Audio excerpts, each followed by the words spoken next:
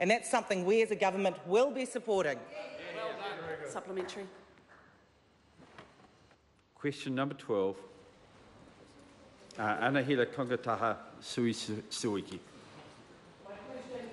Associate Minister of Health, what recent reports has she received on Māori and Pacific adults' access to primary health care? Speaker. The Honourable Jenny Salesa.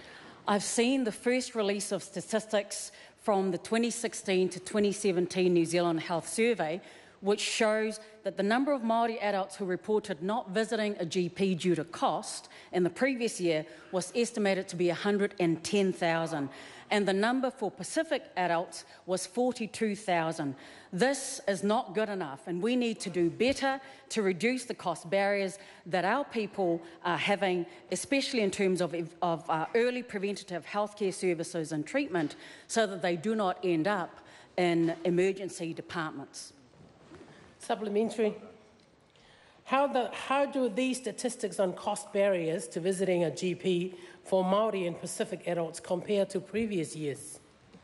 Mr. Speaker, sadly, these reported numbers have remained stubbornly high, relatively unchanged since 2011 to 2012. Again, I want to emphasise that Māori adults were nearly 1.6 times more likely not to have visited their general practice due to cost than non-Māori in the last 12 months, and for Pacific adults, 1.1 times more likely not to have visited their GP due to cost. Supplementary.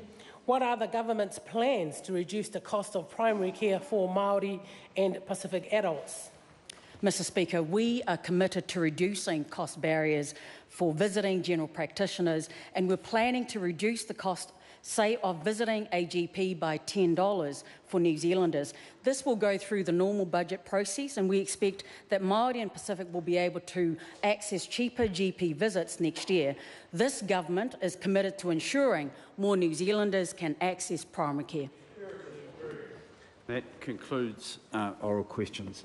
I have received a letter from the Honourable Nikki Kay.